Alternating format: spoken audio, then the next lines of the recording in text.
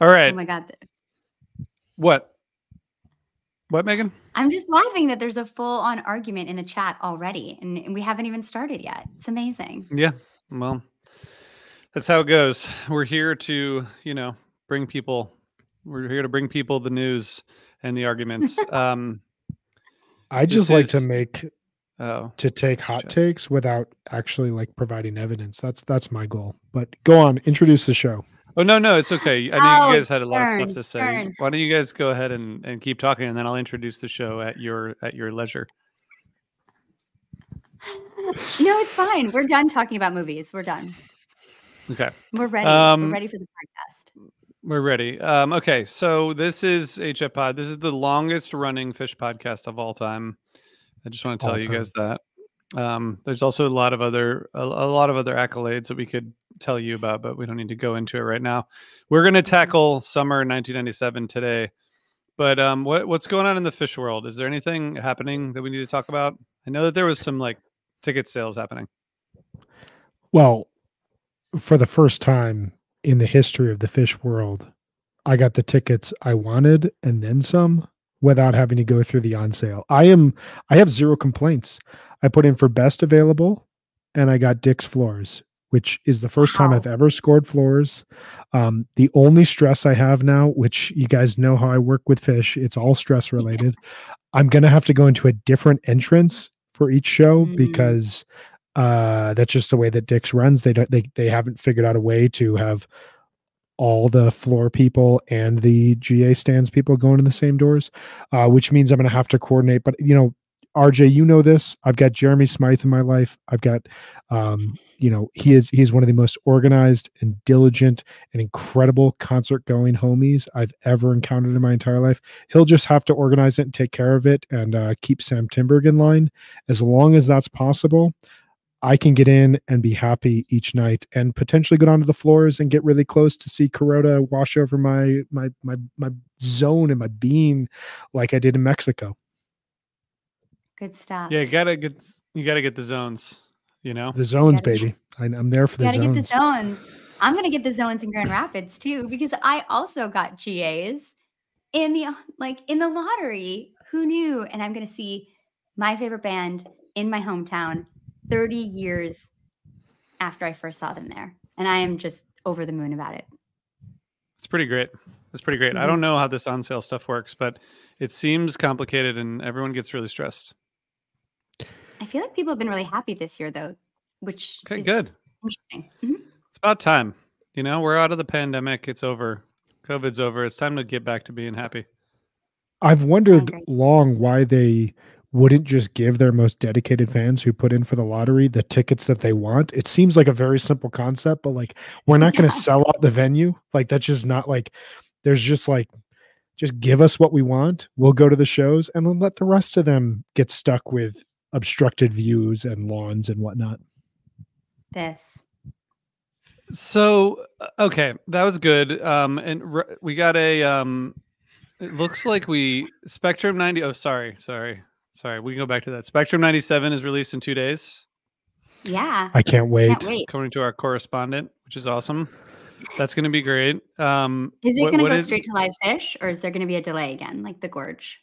I believe it's going to Live Fish. Nice. Yeah. It looks like there's going to be some in-depth ticketing explanations today about stuff. I don't know. I hope it's like, recorded for posterity. Okay. So we have a lot to discuss today because we're kind of breaking with the fans here. And I hope it's, I hope the fans who voted, all like 500 of you, don't hold it against us because really we had said from the beginning that we're going to take those votes into consideration. That's really all we promised. And we did that. We did. Yeah.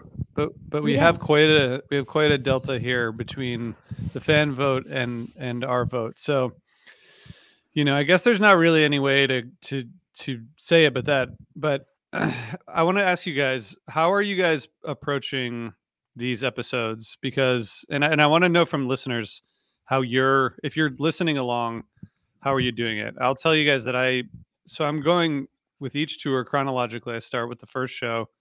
listening to as many full shows as I can, but also like highlights of some shows. So like for this tour, this was pretty easy because there's not as many. I mean, not easy, but easier. But I have to start from the beginning. I don't jump around at all or start with jams. I have to start with like a full show, the first show of the tour, and then I kind of like mix it up between full shows and highlights throughout the tour. How are you guys doing it? Pretty similar. I start at the beginning too, always go chronologically. And I usually look at the jam charts, and then I also read reviews of shows and kind of see what I can't miss. And then I'll look at like timings on re-listen or, Live Fish and see kind of like, I definitely want to hear this, theme that's 15 minutes as opposed to like one that's 7, so it's kind of a game like that. And I try to make a list of all the jams that I know I can't miss and make sure I take like longer notes on those. But it always comes down to the wire for me. I'm always listening, like the walk home from work right before we record and that morning. And, but it's really fun to do. Yeah. Similar to you guys. I mean, I have, one of the things that's great about our ongoing partnership and friendship is that the three of us love Apple Notes. And so I have a note that I copy the questions that we laid out in our initial doc, and I update that and I list where did the fans rank this? Where did we rank this? And I kind of build that out over the course of a week. I listen to the tour starting with the first show. I don't start with listening to the full show. That is a really interesting approach. So every tour that we do, you are listening to show number 1 and then scattered highlights and maybe another show at some point. Yeah. Is that correct, RJ? That's interesting. I don't do that either. I gotta hear how the tour started, or else I don't like. That's an interesting way to do it. Yeah. I will go through both the Phish.net jam chart as well as kind of highlights I recall that I've listened to. But I'll also, to your point, Meg, if you're going through re-listen and you see such and such song, looks like it's jammed out, what's going on here? And sometimes it's not documented because there's so many debuts that are documented that not all the type 2 jams of different songs are documented. So I'll listen to that and I'll go back to like highlights that I loved. What I will also do is I'll start to fill out the questions as we're going through this. Like, why is this tour ranked where it is? A jam hits me in a certain way and I'll be like, okay, this is where I think this is where it's at. What is the big theme? Mm-hmm. Oh, this jam sounds like this jam. So I'm going to go back and listen to this. But what I start to do is make a list of what are the can't miss shows and what are the shows I think should be released via Live Fish. And whatever those are, I listen to those in full because I want to make sure that the information I'm giving to the people is accurate. I can't just project a show date and be like, this should be released, and then not listen to it and not realize that that's why it's not released. Yeah, I do the same too. I have, do you all want to guess how many pages of notes I have for this episode? 17. I can't even guess. Brian, it's fucking 17. I'm not even kidding you. Yes, it's 17. I have 17 pages of notes. So I also take notes the whole time and spend many a nights listening and coming down. I just showed my teacher that I teach with today because he was like, so what's your prep like for the podcast? And I showed him because I was forcing him to listen to The Stash from Paradiso. But anyway, and I was showed him these notes and I was like, I have 17 pages of notes. I can't believe you called it, Brian. Oh, you know me so well. It's just getting to the point now. That is crazy. And I didn't know what Neil's question about what if it's not good, the first one. Like what if the first show's bad? Then we just move on to the next one. Yeah, it almost always is. You know, I mean, it's rare that it's not. So if you're mentally prepared, it's fine. It is interesting listening through these full tours because you do start to hear the pattern. You know, we're now 4 or 5 tours into this. You start to hear the pattern of they rarely start a tour extremely hot, and the idea that like this type of exercise kind of crushes the idea that like every show is a gift. Like they are working ideas out from the start, and then they reach like peak of what they can do with the sound that they're playing with and the tools that they're playing with around midway through the tour. And then usually there's a little bit of a dip and then it peaks again towards the end. Like that is just the nature of the approach that they take to music. So I think that you're absolutely, I think it's an interesting approach that you're taking to listen to the first show, because that does tend to set the foundation. Like this first show, I wouldn't argue it's a great show, but it definitely sets the foundation in time of you're going to hear a lot of new songs that you've never heard before and are very, very different from past Phish songs.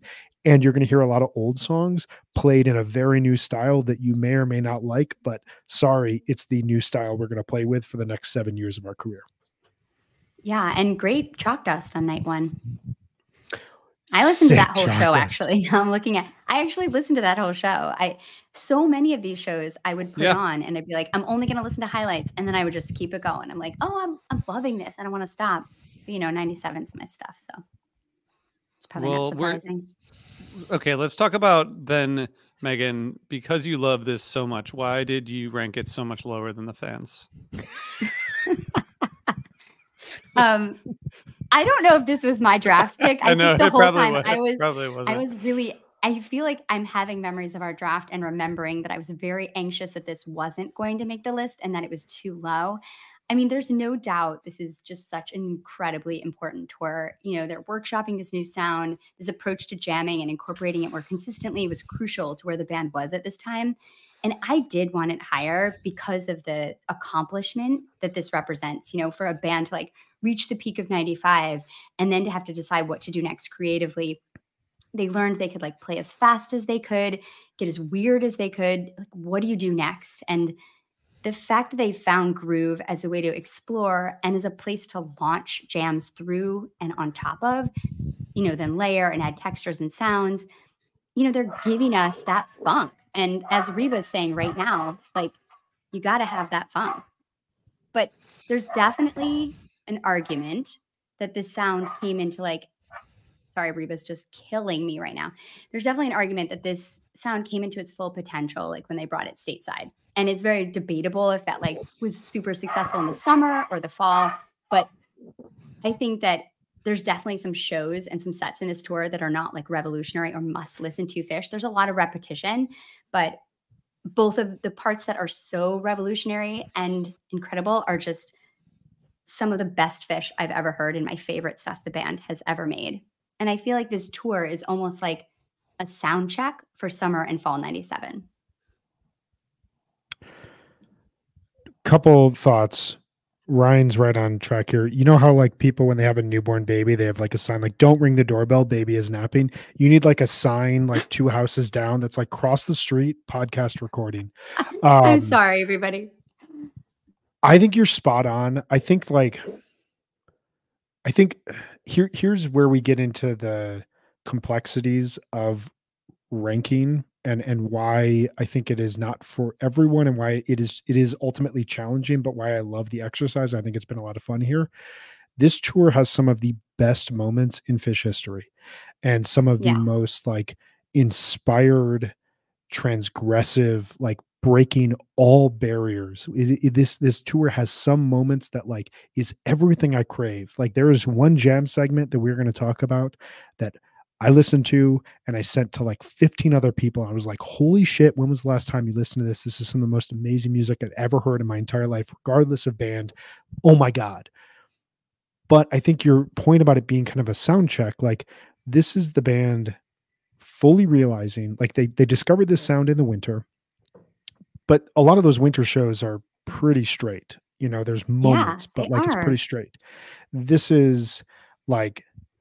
is a tour where they are fully embracing it and saying, let's see if this sound can take over our entire shows and take over an entire tour. But at the same time, they haven't fully accepted that this is the sound that's going to take over. So it's they're truly in a laboratory trying to figure out, does this work? It's such experimentation. And it's the type of thing that couldn't happen a month later in front of 20,000 fans at various amphitheaters. And so you're left with some shows don't totally come together because the new approach is really hard and it's really challenging. So you get a lot of really scattered highlights. The new songs are very shocking in a lot of ways. They draw this line in the sand, but it ultimately feels to me um, like a I don't know how to say this without taking a bunch of grief, so I'm just gonna say it. It reminds me of Fall '96, like, especially November, in the way that it feels like a transitional tour, in the way that it leads to much better music later on, but they needed this tour, like, absolutely needed this tour to get where they're going. Like, without this tour, I don't think you get as great of a summer tour or as great of a fall tour, and I don't think that this could have happened in front of as many fans as we were gonna get, 6 weeks later. What are your thoughts, RJ? Yeah, I think that's true. I mean, I do think as we're in these, this is number 21, right? I think when we're in the 25 to 15 range, we're going to get more tours that are more symbolic than they are necessarily like full, fully like front. I think the top 15 will be like, it's going to be hard to see where there's like any lulls at all in music. To me, like, I think the ranking here by the fans, which was ranked number 8, we ranked at 21. I think it's pretty heavily influenced by this amazing release toward the end of the tour. And we're talking about 13 full shows. There's 6 one-set festival shows where basically nothing really happens. So we're talking about a group of 13 shows, and they're within those shows, maybe like 8 are like really amazing. Yeah. So like, but they're great. Like those great shows are amazing. And I think it deserves to be, in this series for sure. I just think it's interesting that I wonder if we had done this before the Amsterdam 97 release, if that would be, if it would be ranked in the same way.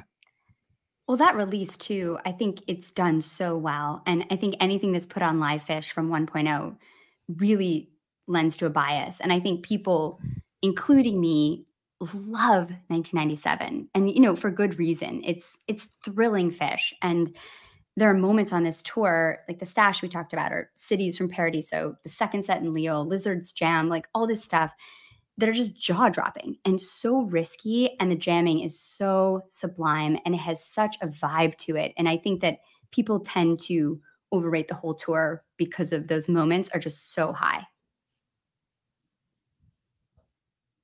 And Ryan makes a good point that like it probably is the best sounding Phish release. It was also it sounds really good. It was released in the summer of 2015 when all things were just like awesome, it was just a good time, like, I don't know, Hillary Clinton was going to be president, and we were going to Magnaball, and we were going to these amazing Phish shows. It was a great time, It was an awesome time, RJ. It was a great time.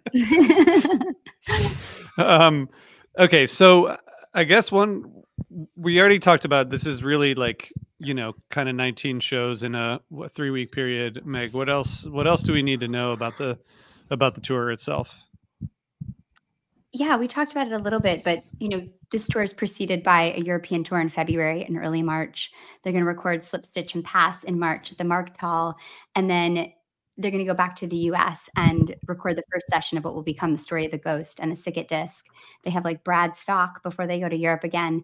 And then they return to Europe in June and July. And like you mentioned, RJ, this tour is 19 shows, but only 13 of them are headline shows. And the other 6 are festival or one-set shows. And as far as the music goes, this tour has 22 debuts, pretty phenomenal. 14 of those are original, and 13 of those songs are going to debut over the course of the first 2 nights in Dublin. And 6 of those songs will end up on Story of the Coast, and 3 will end up on Farmhouse. And for these 19 shows, there's 61 entries on the Jam chart. Wow. I would say it's warranted to have that many. Like the jams are the highlight of this tour. Yeah. I do think there's a point. The flow too. I think that's the one thing that the funk really brings the flow in a major way. Yeah. I think that's I think there's a point in this tour, I think, where you can hear like the what would be known as cow funk like being created.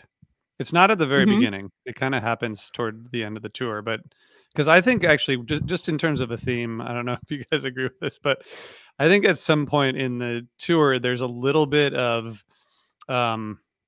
like less interesting funk going on, like particularly toward the beginning of the tour. There's like the 619 show, which is a fun show to listen to, and there's a bunch of highlights. But I feel like they're just getting into the like, let's do like a James Brown thing without kind of adding their own, I don't know, their own like, I don't know, palette to it or something, which I think changes later on. That's the way that I'm hearing it. Well, I wrote down something under the theme category of this is who we are here, but is this who we are back home? Like it feels like a kid studying abroad in the sense of like you go to, you know, a European country. And I'm describing myself right now because I went through the very, very like stereotypical study abroad experience where like being overseas, I was like, wow, this is like a whole cultured world. This is amazing. Like everybody smokes unfiltered cigarettes here and just talks about art, literature. Fuck, I'm totally in. Did you get high in Amsterdam at all? A little bit. Yeah, I mean, a lot. I was mainly in Holland, and I was like, I'm not gonna do that. Like, I'm not gonna go to that stereotype. And then night one, I was walking around the canals just getting stoned with my buddies. It was great. But like, you know, at some point the trip ends, and at some point you go back home, and everybody back home wants you back, and you have had this new experience, and you've traveled and you've seen the world in a lot of ways. And I think you kind of get this with the band at this point in time. Like they're in their early 30s. They've now been to Europe multiple times. This is their second European tour this year. They've discovered this new sound that they're going to release on record because they realized it was like a game-changing point in their career. And then they play this tour. And I think to your point, RJ, there's this moment midway through June where it's like, well, is this just kind of a gimmick? Or like, can we actually build off of this? And then they will ultimately build off of it in a really cool way. Yeah, I agree. And I think that the cool thing about this tour is that it's super vibey. Like they are not afraid to settle in some really deep contemplative spaces and get quiet and languid. It's such a nice balance to the funk that they were crafting at the time, but it's not just like an exploration of funk. Like this, it's an exploration of where the funk can take them. It's not only like they found this thing and they're like, we found funk and now that's what we do. It was a new direction for them, and it became like a launching pad and a place for them to rest in between musical ideas. And you hear them playing with sounds and ideas on this tour that's going to be the meat of their jams for like 3 to 4 years. You know, it's the funk that's like carrying them to the promised land of like what their jams will be. And that's what was so exciting about going back to this is I kind of forgot about that. I just thought like, oh, the birth of Cowfunk is Summer Europe 97, but it's not. It's so much more. It's the birth of like what comes next and where does funk take us to, and where can funk be like an avenue that we can walk down to find that next weird place we want to go. I had that exact thought because I wrote down, just jumping ahead really quickly in terms of defining sounds. One of my notes was, this is angular and art house. It's the closest thing we have to campy horror Phish. But then my next note was, by the end of the tour, the band has already seen what's past funk, and it's melodic ambient jamming. Totally. And you kind of hear it in like the Stash. You hear it in the Nuremberg Ghosts. Like this is a band that is utilizing funk by this point as a means of communication and connection as they figure out where to go next. And they're now moving into styles and sounds that I don't even think that they were thinking of when they played Remain in Light. Totally. Can I give one more theme? Yeah, of course. To piggyback on Meg's baseball analogy last week, which was great, by the way. Thank you. She told us that Spring 94 Phish was the final season in the minor leagues. They're about to get to the majors. So I was like, okay, Meg is really into fashion. We had a big Oscars chat on Sunday night, and Meg told me everything about what everybody was wearing. I had no idea, but like it added a ton of depth to the overall show for me. So I was thinking about like, what is this tour from a fashion, from a fashion aspect? And my thought is that this is pop art and optical art fashion Phish.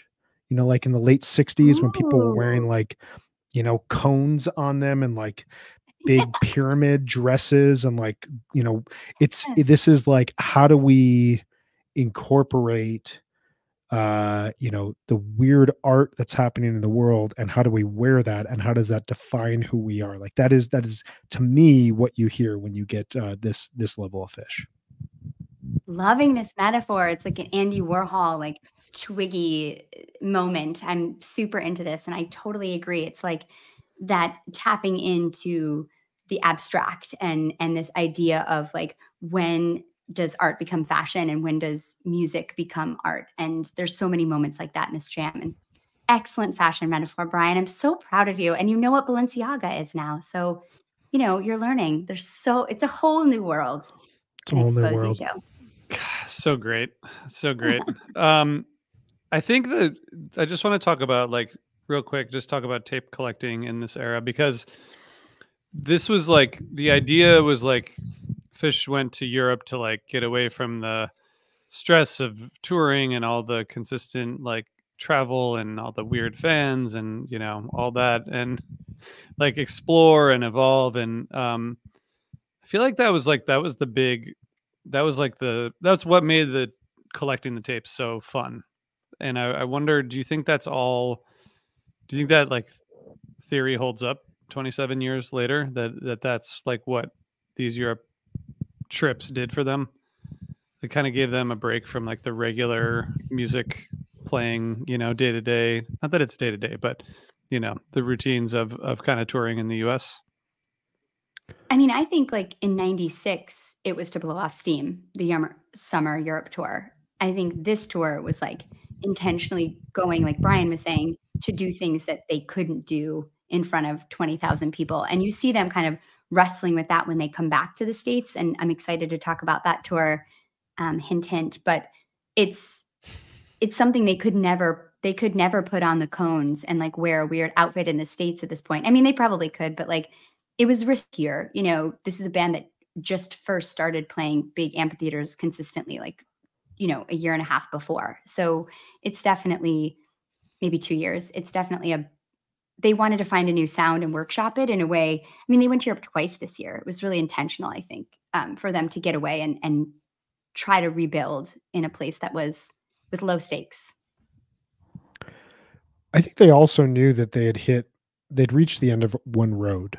And I think one of the things that, you know, we're going to explore some 2.0 and 3.0 tours in the future. Just warning you all, not everything is going to be from the 90s, because really, really good music has been made over the last 27 years now since this tour happened. And it should be noted.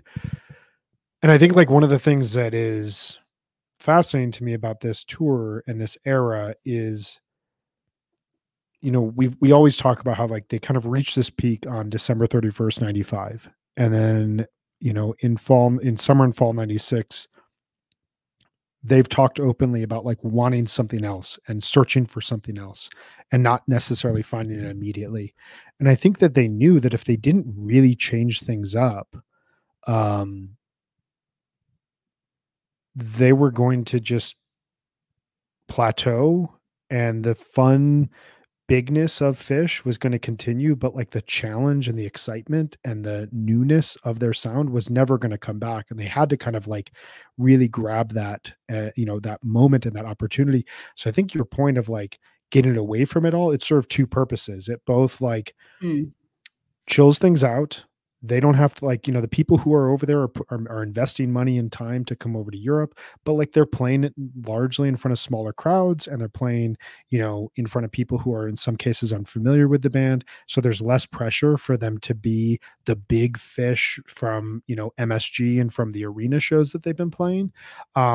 But then there's also within that an opportunity to kind of like dig into yourself and figure out what is next. What risk do we want to take? So I think it's two things at once. I don't know if that exactly answers your question, but like that's kind of how I interpret it based off of like, why did they do this? I think they knew if they didn't, that they may not be around today doing what they're doing.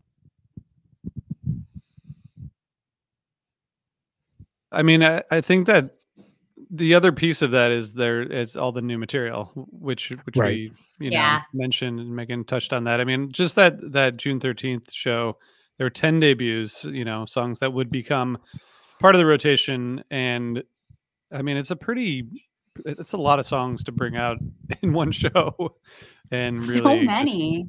just we're gonna play 10 new songs in one show, and also like Mike's vocals on Velvet Sea were so much more prominent in those early versions than like what we're used to, and I think Paige's voice was like slightly lower, so it kind of sounded like Mike was like singing the verses, and then I realized that his harmony was just really, it was like much louder than it would be today. And a lot of those songs like really changed a lot, obviously. Also, can you imagine being a Yeah. fan and flying to Dublin and like still having some jet lag and the sun's out until 11 o'clock at night because we're right ahead of solstice and it's cooler, chillier, like it rains a little bit more than what you're used to coming from the East Coast. And you walk into a Fish show and you're like, oh, cool, something familiar and fun. Like I'm seeing Fish in Dublin, and they play like 16 new songs. You're like, what the, like, who is this? Like, what just happened? It's just, it's Yeah. Oh my mind blowing. God. And it was so exciting as you heard like murmurs of that. Like I didn't get the tapes before I saw them 10 days after this tour end, but I remember everybody talking about what had happened in Europe. And it was just so thrilling. And we'll talk more about that when we talk about Summer 97. But it was just such an exciting thing that they were doing this. It was really exciting. And hearing all these songs, they play a lot of them on this tour. So listening to this whole tour, you do hear these songs a lot. Yeah. And it's really cool to hear them kind of change and grow, and especially compared to where they are now. But yeah, I mean, Ghost was just smoking from the beginning. It's so exciting. Like that song, God, such a good song like, right away. Yeah. So good. Yeah. So good. Yeah, man, it's really great. Like, and that's a great debut. And we can talk about specific shows later, but well, thank you everybody for tuning in and watching live. Welcome the 5:30 crowd, the people who just clocked out, who are sitting back to check out a little HF pod to kick off the evening. Let's talk about the defining sound, and if you guys are okay with it, I think for the defining sound, I want to start with a voicemail from an outside expert on the sound. Ooh, Is that yes. okay with you guys? I want to hear from an outside please. expert. Okay, Mhm. great. Hey guys, Ryan here. Really excited that you're tackling this amazing early summer 1997 European tour. And one of the things that I love about this tour so much is this is the first time that Page adds the Yamaha CS60 synthesizer into his rig. What synthesizer is that going to add? You hear that on a ton of the jams from this tour and throughout the rest of 1997. Becomes like a mainstay in What's the Use. He uses it on Meat Stick, but that won't be for a little while. But the main thing here is previously all of the synthesizers that Page had used before 1997 and even in the February 1997 tour were all monophonic, which means you can only play one note at a time. CS60 is polyphonic, which means he now has access to chords, which really influences what he does. You hear it in the Amsterdam Reba even. He adds some chords in there. And so it's really cool to hear how this influences the band's sound, as they go towards this more groove-oriented jamming style. But I'm curious, if you guys have any thoughts on this synthesizer's impact on the tour. Thanks, as always, for doing what you do. Love you all. Thanks, Ryan. Thanks, Ryan. That was very educational and insightful. I love that. It really was. Keyboard whiz. It's amazing. It's amazing what he brings to the table. What do you guys think? I mean, I think like in general, I guess the one thing about some of these tours we've talked about so far is that you do hear the change in effects, with all of them. Yeah, I mean, the first jam that jumps out for me is the Gin into Cities from Amsterdam, night one. There's like a part of the jam where it gets into what will later be kind of stop-start jamming by the fall, but they haven't really like ironed down like let's stop on a dime together and like added that effect to it. And so instead, like you get these really percussive beats from Fishman. Mike is just like booming, but like he's not playing a lot of notes, but every note has like, it just, you feel it. Trey's just playing chords, and then you hear this just like wah, wah, wah, wah, wah, wah, wah, from Page, and like it is a completely foreign sound to Fish. Like you've never heard this before, but then you hear it in that moment and you suddenly think of how this connects to What's the Use, or how this connects to kind of late night jamming at Big Cypress, or how this connects to a lot of the jamming at the Baker's Dozen and the stuff that Page has done in the last 5-6 years. Like it's truly a turning point where they're adding a new piece of technology. And whereas like the second drum kit, you add a new piece of musical equipment 2 years earlier, it doesn't really help the jams. This like adds a layer of depth and elevation to the jams that will help them going forward. What are you guys' thoughts?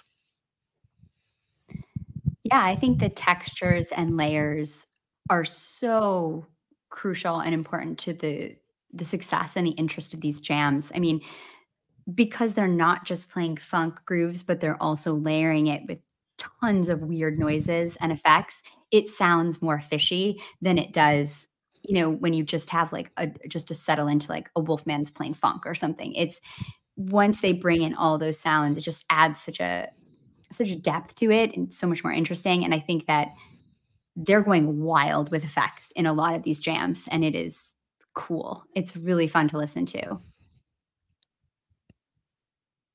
Yeah, but it's also like more restrained than like the 95 kind of out there jams, Yeah, because it's tied to like focused. On top of the funk. Yeah. Mm-hmm. Yeah, it's an important distinction, and I think it's great you just brought that up, because I was thinking about it. We talked after the Mexico episode how actually after the Mexico run, that those jams reminded us of 94, 95, in the sense that it's like a lot of segments. These aren't necessarily a lot of segments. Like this feels more like it's on a forward trajectory journey. Like it's not like they're just like I almost think of like 95, 94, 95 jams as like they're just like throwing out an idea and they're going in that direction, and then they may go in a completely different direction 5 minutes later, but like they're just seeing kind of where their muse goes. This is like, let's add some like directional jamming to it. But it also, because of the funk, is your point, Megan, there's a listenability to these jams that I think some people would argue and will argue when we talk about fall 94 and summer 95, hint, hint, there is not as much of a listenability to those jams. It's more purposeful. This is like both purposeful, but also like you go back and listen to it. Holy shit. You're just like, you're in a melodic groove session. Yeah, I think that that's one of my notes about like kind of the defining sound of this tour is just the funk really brings flow to jams. It really gives this like you were saying, Brian, a forward move. It feels like it has like an energetic, like almost like ride to it, and that you don't get in some of the like weirder jams from like 94 and 95. It has a flow to it that I think is cool. And when you hear that in some of these full sets that become just absolutely perfect examples of set flow, where the whole entire set is just tied together, it feels like one big musical idea, even when it goes many different places. And I think that's from the thread of the funk. And I think that balance of like funk grooves and then this really like contemplative dissonant space that they would find themselves in, like so many of the jams just melt away. I love that in this tour. They're just willing to let things just completely like bleed out. And I think that is just so interesting and a nice balance to the kind of like forward moving of the funk grooves. And it feels very risky, but also settled in a way. I also think, if you've listened to this show before, you remember that we started this series with fall 96, right? So this is really the next, I mean, there's the winter Europe tour, but we don't know. We don't know if that'll end up on the list because we're not given any spoilers, but it seems like this is the first great improv since the end of 95, really. I mean, there are moments of fall 96 that are great. but this is like, it's a different thing. And it's, I mean, there's reason to be like really, really excited about this, which I think is fun, you know? Yeah, I'm looking back So at my true. notes from fall 96 and, a couple things just connect that to this. You hear the band working through changes in the moment, arenas plus funk plus songwriting shifts. They're embracing funk and grooves and textures and truly democratic jamming.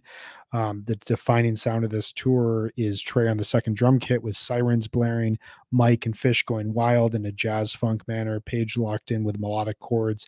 A lot of that stuff like sounds now when you think about this tour like the building blocks to this. Yeah. They took a big risk on that tour. They are still rooted in what made Fish work from 1992 through 1995. This, to your earlier point, RJ, is only possible when they step away from the limelight and they are in small clubs traveling across, Europe, not posting shows that night to be listened to by all their fans and analyzed online.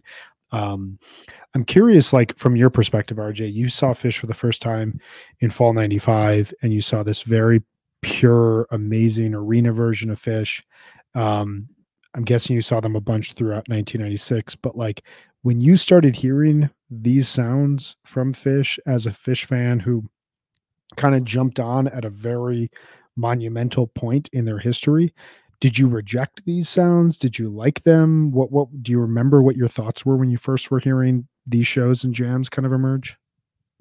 Yeah, I mean, I think the winter stuff that I got was just like, it just felt like a whole different band, like in a great way. It felt very refreshing and just totally new, I think I remember getting like the 217 show and hearing Soul Shakedown Party and just like, Carini debut with the Down with Disease, like just hearing new songs and new sounds and new energy. It was really, I mean, amazing. So I was definitely like fully excited about this when it started. And I actually think, yeah, we'll talk about this eventually. I think the summer 97 tour was the first time I went on summer tour, and I thought there were like some amazing moments, but I also thought that like some of these shows were more exciting listening to than some of the shows I saw in person. But that's probably going to be a bad opinion according to most people. But I thought this was like a really, really great. And then they continued it with this tour. I think that everything sounded brand new, but in a really, really awesome way. I think you also get, like I said this earlier, but like these shows sound like the band is literally in a laboratory tinkering with who and what makes Fish Fish and what do we cast aside. Like there's a lot of songs that are not played throughout much of 97. Tweezer is not played once on this tour. Tweezer has not been played since February. Wild. And it will not be played again until the Gorge. And they are jamming this heavily. They're just figuring out ways that we can pull out what made Fish work and see what remains and see what is new. And that is something to an extent that is missing from the summer US tour, where it does feel like still experimental, but almost like a victory lap for the band, where like they get back and they open up with that Ghost and that Ghost freaking rips, and that Virginia Beach show is really sick. And then the next night they play like a 5-song Mike's Groove and it's amazing. And then the next night they play that killer Ghost in Lakewood and it just goes from there. And like the fans are eating it up and the band is like, oh shit, this new sound we found out, it is working. 4 weeks earlier, you can still kind of hear them like they fall back on the fun and the goofiness. Like there's a lot of like contagious fun throughout this tour that feels like the only like historically pure thing about Fish on this tour. The rest of it is them taking the music very seriously and just being willing to go wherever their muse takes them. Yeah, and I'm excited to get into that when we talk about summer 97, but the swagger that they opened that tour with and the energy that they brought, this new sound to these huge venues in the summer was wild. And being there, I saw those first 3 shows. It was epic. The fans, we were so happy. I mean, we were just like, yes, give it to us. Like I heard Ghost like 2 of those nights and I was like thrilled. It just 2 very good versions. Yeah. Yeah, exactly. Like I Yeah. couldn't even believe how good it sounded. Like I was just, a lot of us were into like rave music then. It was just, we're jumping ahead episodes, but it was a really exciting time. You're on Let's, episodes that we haven't even taken notes on. My God. Yeah. Oh my We, God. For our wonderful sponsors, we'll take a very quick break. If you're listening, you'll hear a little bit, and then we'll come back and talk about our favorite jams and favorite shows.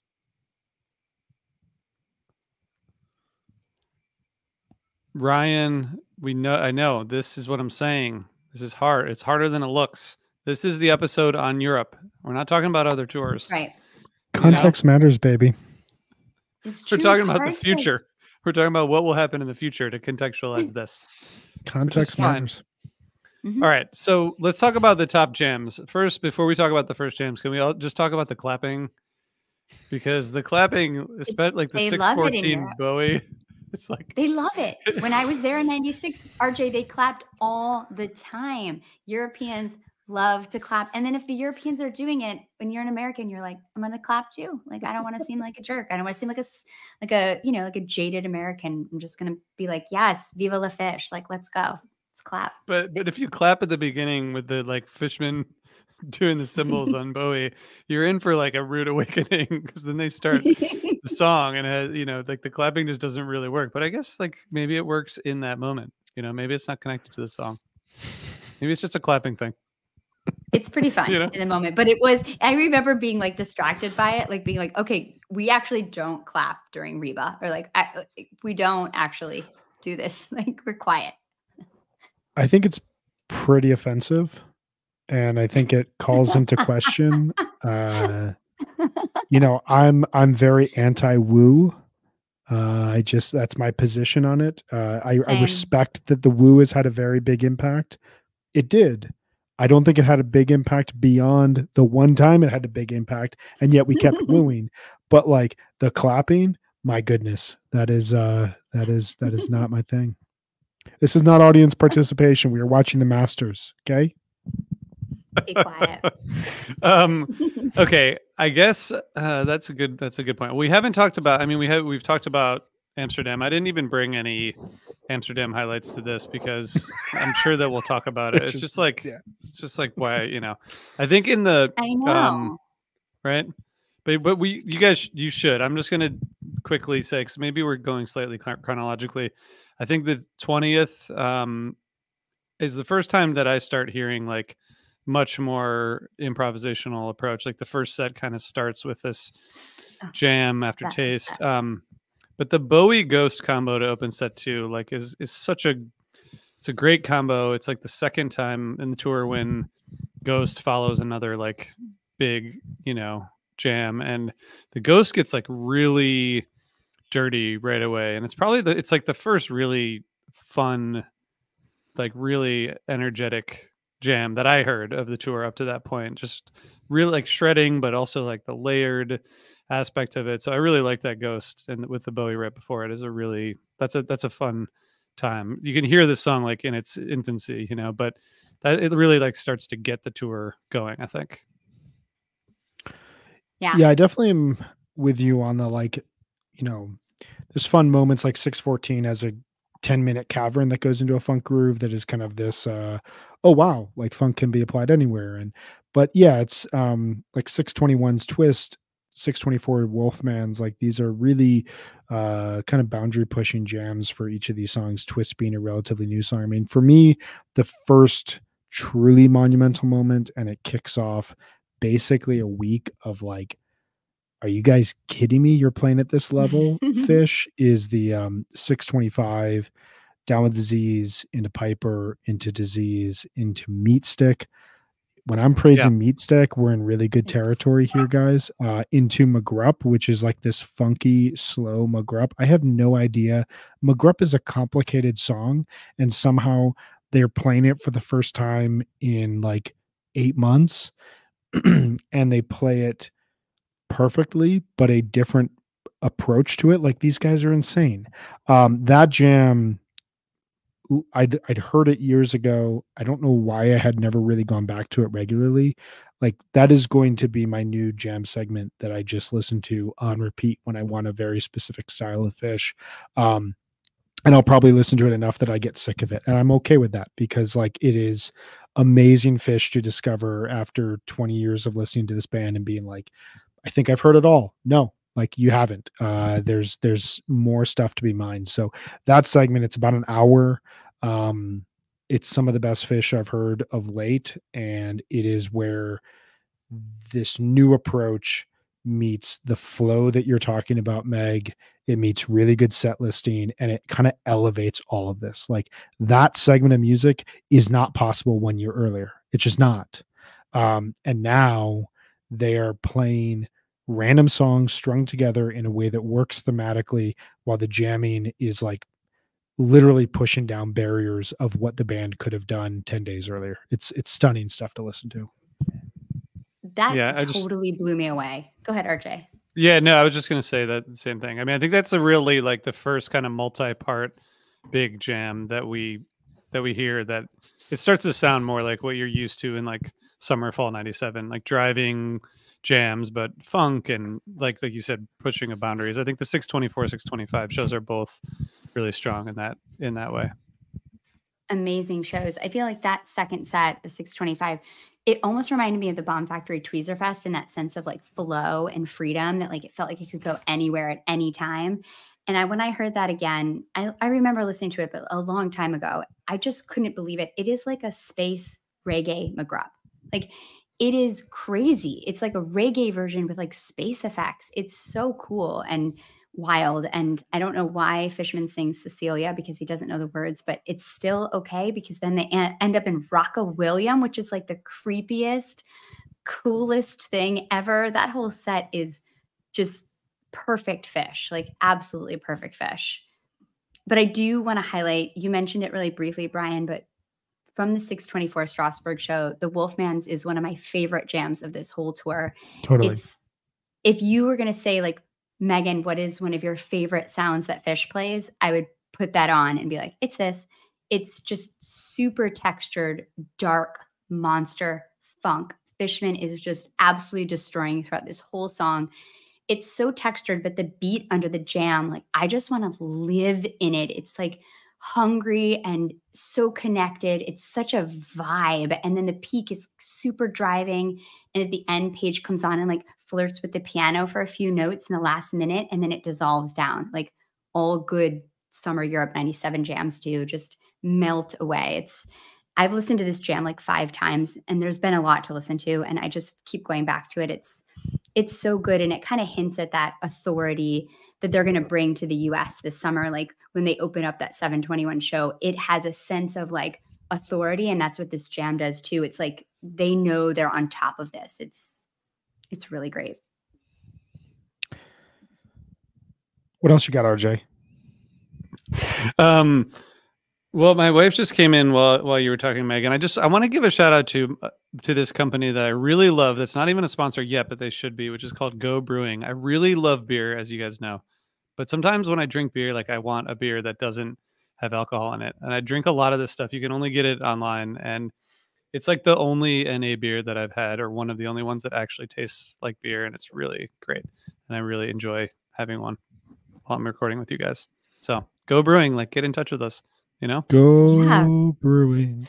I guess I guess we kind of have to talk about Amsterdam, but we got to. We have to. We have to. I do think the 624, 625 are kind of, and I guess we're kind of talking about shows now, which is fine. I'm confused. Are we talking about jams or shows? Well, I think Brian talked about a jam, but when he talked about the jam, he mentioned 6 songs. So I think we're like both. It's classic Brian. Well, we're at the point where the jams, this is a heated debate. This is a heated debate. Is it just a song, or are there segments? Right. I'm of the belief that there are sometimes segments, and there are multiple segments jams, set long even sometimes, as in the case of 7-2, that it's impossible not to talk about multiple songs when you reference the jam. But go on. There's not a controversy here or anything. Well, let's just talk about 7-1 because, and then we can talk about 7-2 because I think that's like really how you what we have to do anyway. I don't know. This show is like there's maybe one per year if you're lucky shows that are like a watershed moment. I think this show is it. I think 7-1 is it. I think from the beginning of Ghost, it's just a completely different new sound. And part of that is like the mix of the official release. It's incredible. But they come in with this like enthusiasm, and they're like there's a lot of yelling, there's a lot of like not just the Back of the Worm stuff, but just like you can tell they're just like so excited. And Yeah. like every song is stretched out, but just from that Ghost, which is it's got melodic grooves, it's got funk, it's got like it has everything, and it just is it starts off this show that is just it's really pretty incredible. But I think this is like the beginning of the greatness of the year. I think that's a fair assessment that like everything from 613 to 629 is kind of this like, does this work? And then they open with that Ghost and suddenly like it works. And pretty much every show from here to the end of the year is going to have like real top tier moments. And the whole show, you know? Yeah. Sorry, the whole, I mean, the like limb by limb into Ain't Love Funny, like we just have to have a moment to highlight this song. It's so incredible. I don't know why it died in 1997, but it is just such an unbelievable song. And it's so amazing how they use it. Kind of almost use it like a what's the use here to like come out of like a big weird jam and settle in. It's so eerie and vibey, and I just love it. But my favorite jam from this whole show is the Gin into Cities. Like, this is also my stuff. It's funky, it's weird, it's patient, it's like eerie and careening. It's so sexy. I don't think Phish has ever sounded as sexy as they do in the Cities. Like, it is so slow and dancey and just like, I mean, it's so funny. Like, he can even check the lyric. It's going so slow in Cities that when he makes a mistake, he has time in the beat to like fix the lyric that he messed up because it's so slow.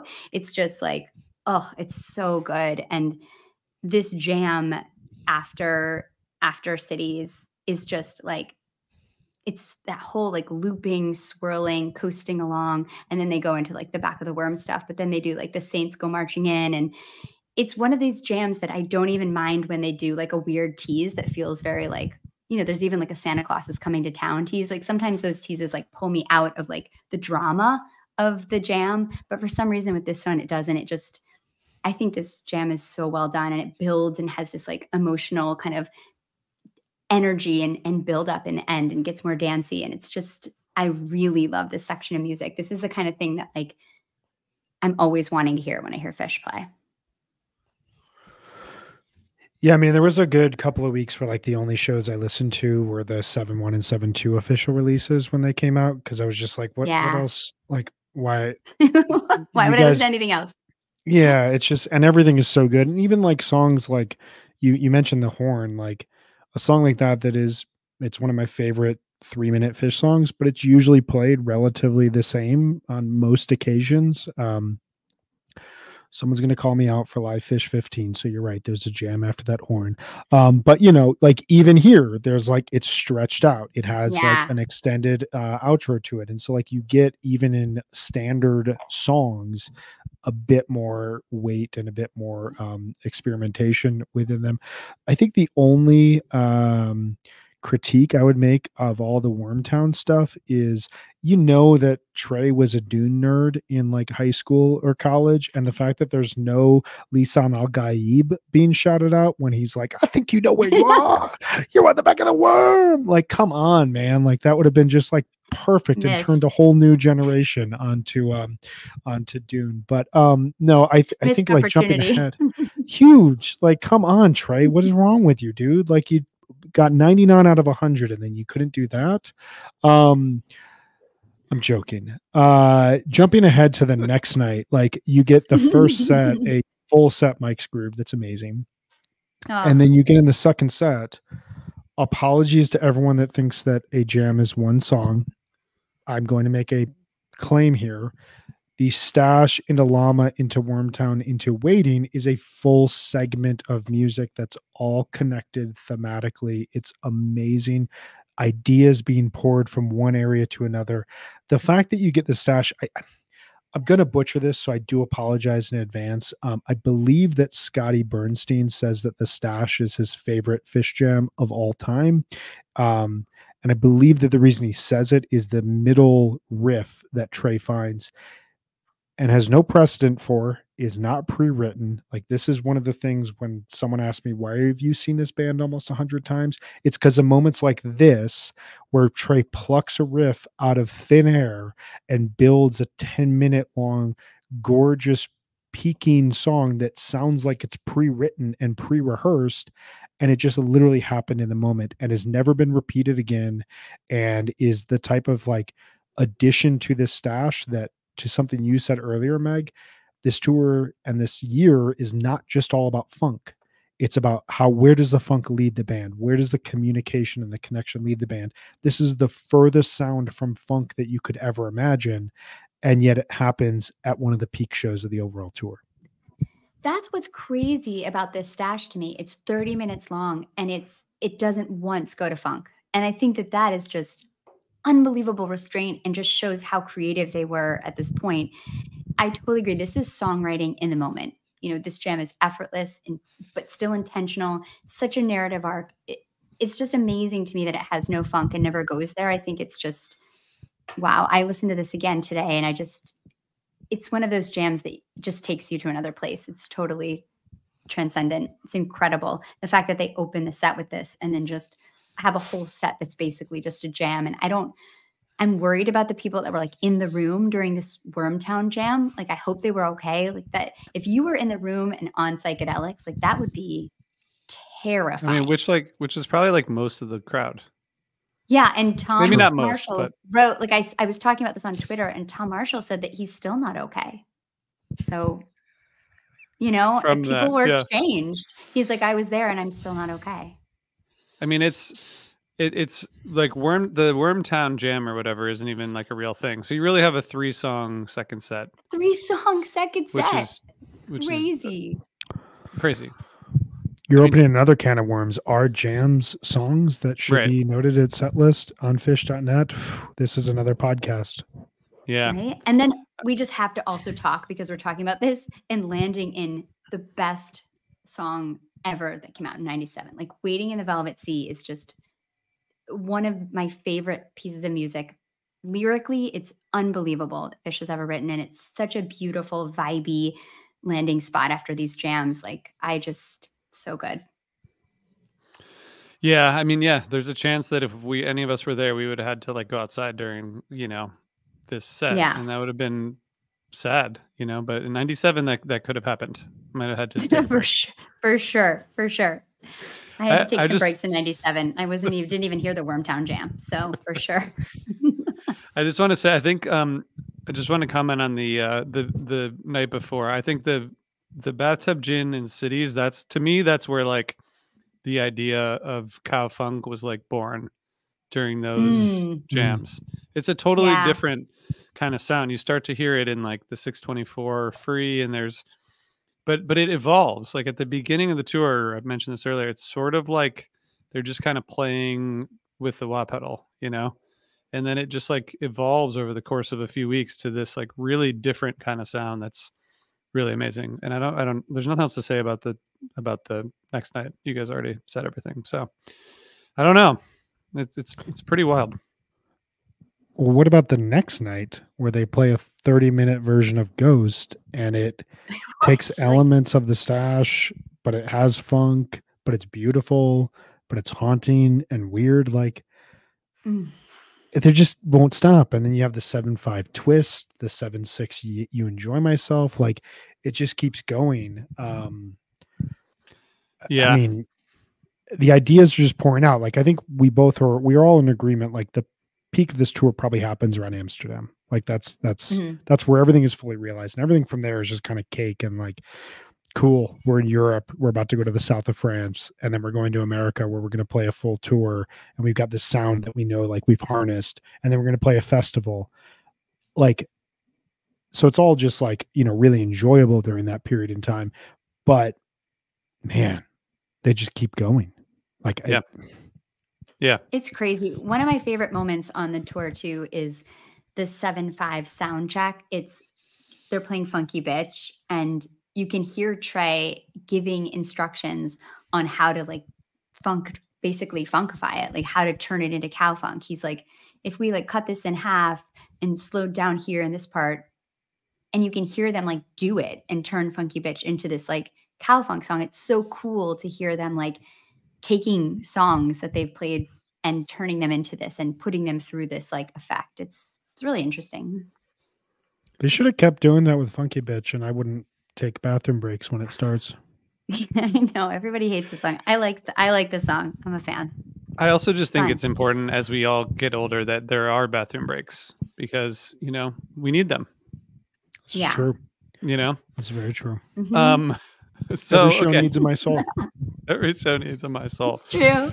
What's your big takeaway? We've kind of talked in about a lot of big takeaways, I think, so far. But what's yours, Brian?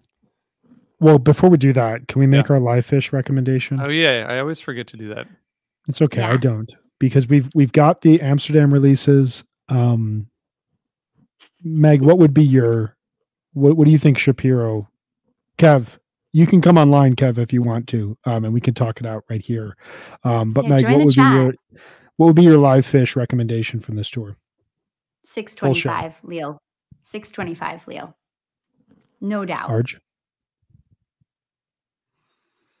Maybe 710. 710 is good. My two choices were 625 and 710. So we're all on the same page. I think I would tilt towards Leo because the segment of music that we all gushed about is like needs to be heard by more fans. I don't hear enough people tell me to listen to that. Like, and when I suggest it to people, they're like, "Is this good?" I was like, "Yeah, it's amazing. Holy shit." 710 though, like, that's one of the most bizarre Fish shows ever. We talked about that last year on our 40 for 40 series. It is just like, that is, you combine all elements of the Fish Summer Europe experience and put it in one show. The humor, the random songs getting jammed out without playing the first part of the songs, the random long extended jams. Even Julius is good. My God. Take Me to the River. Trey talking about how he's Danny Bonaducci. It's just, it's hilarious. It's clearly like that last night before, like, to take your metaphor, Brian, like you're the exchange student, you're going home tomorrow. You're like, we're going all out tonight. Like we're partying tonight. We're smoking those unfiltered cigarettes. We're going to do all the things, tonight, because we got to go home and put our, regular clothes on. But here we get to be our European clothes one last time. Yeah. They don't serve Bruce Chappelle in the States, and I'm going to drink all of it tonight. Exactly. And at least Trey had kids at this point. So, you're going home to like your little kids and regular life for a little while. Man, I will say just we have besides Amsterdam, we have no live releases. We have nothing on Live Bait. We need more. We need more. I don't understand. I don't really get it, but happy to discuss in more detail with anyone who's willing or able. All right, Brian. Now may you please present your takeaway? So I have three, but the first one is a little game between the three of us. I'm going to ask you a question. I'm going to name 5 artists. Okay. And to be clear, some of them may be folk artists. Just want to be clear, but we've got rock artists. They're not rock stars. Oh. Not all. I'm going to name 5 artists. And I want you to tell me what they have in common in conjunction with this tour. Radiohead, David Bowie, the Beatles, Fish, and Bob Dylan.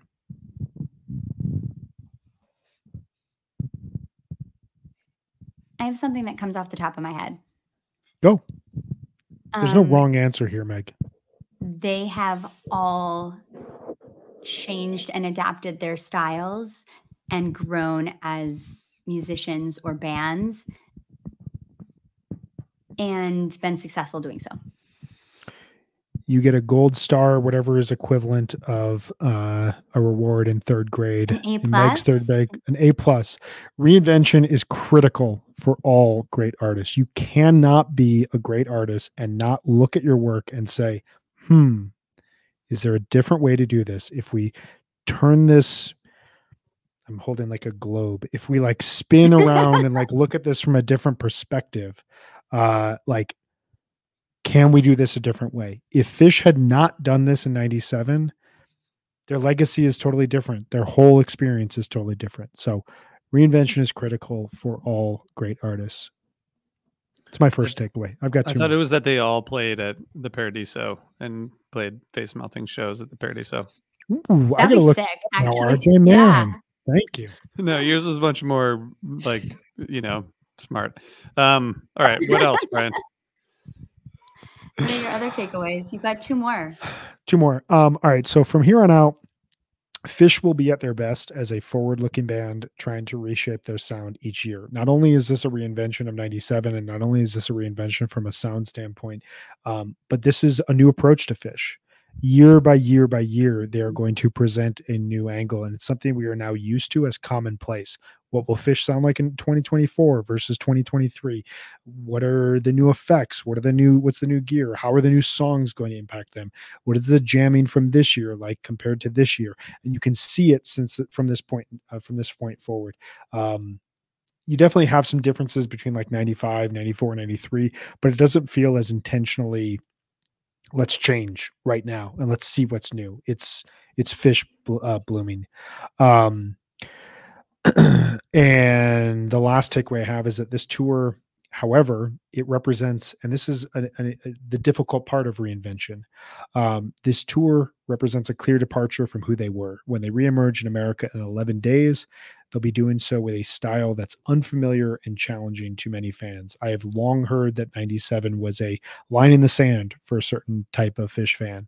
And I don't necessarily blame them for that. This is a very different sounding Phish than what you heard a year earlier.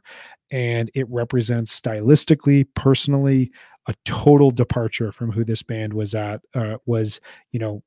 like the general cultural milieu. And I can imagine for certain fans, there was a sense of like, that's just not for me anymore. So it's going to be reinvention and growth for the band, but it's also going to be challenging from a fan base standpoint. Megan, what do you got? I think when I think about this tour and listening back to it, I really do come back to this idea that Phish realized at this point that finding a new direction can open up so many different places in their music. And it doesn't have to be, they don't have to define their sound just by one thing. They can unlock that and use it as a way to find new spaces musically. And I think that it's also a time that they were working really changing the dynamics or wrestling with the dynamics about the democracy of the band. And I think that was going on behind the scenes a lot, especially with songwriting. And I think about on stage was a place where they actually were able to be really democratic. And I think that was why they wanted to like be there the most and live in that space the most. And I think that this is a time when writing music together and who was in charge and who got to make the decisions behind the scenes was starting to become stressful for the band. And I do feel like there's a lot of pressure starting to be on them. And a lot of those, a lot of the things that would eventually kind of lead to the first hiatus were definitely starting to be in place in these years. But this is a time still when being on stage for them was really joyful and fun and exciting. And you can hear that in this music. You can hear them still being so young and joyful and having so much fun and creating together in a way that is truly revolutionary. And it's thrilling to listen to. And you can hear them being thrilled by it too. So the funk is a passageway, not a destination, and it leads to the flow. That's my major takeaway. Wow. Put that on a fucking t-shirt. I love that. The Well, funk is a passageway. Come on. My God, I love that. All right. Well, that's kind of all we had to say there. That's it. I can't I can't top that, Meg. So I I'm do just gonna let love, and I really appreciate that you hint at the trouble that's lurking and that's going to come, because that is a part of this as well. And as we talk, Yeah. we'll talk about next week. We're Mm. going to start to hear what the other side of this reinvention leads to and what the benefits are, but also what the looming downside is. Yeah, that's Yeah, what that's are a we good point. doing next week? I forgot. Brian's probably Well, you're probably I'm already gonna done tell after you. listening.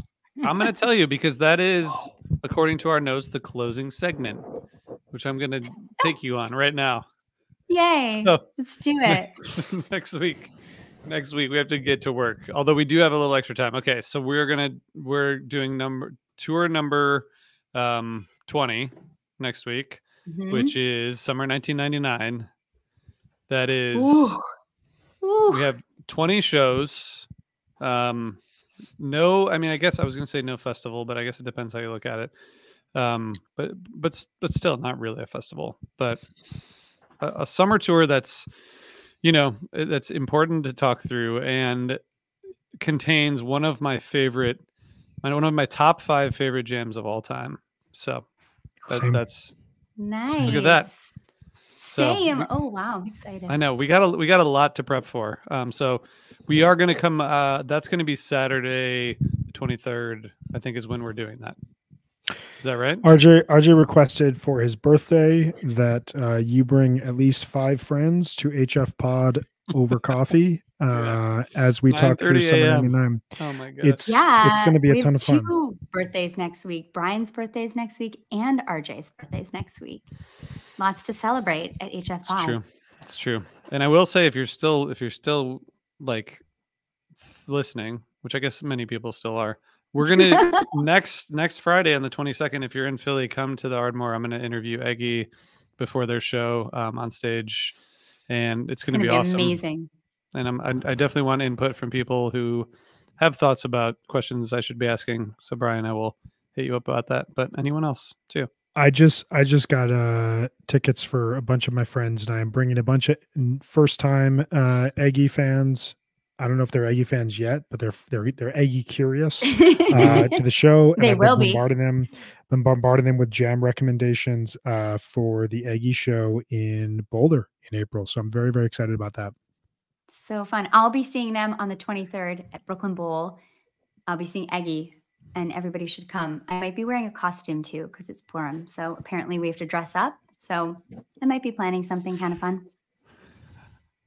I can't wait to see the costumes. It's gonna be great. All right. Well, thank you guys all for listening, and thanks for showing up and hanging out with us here. And we will be back, in about a week. So thanks, and talk to you soon. Thanks, everybody.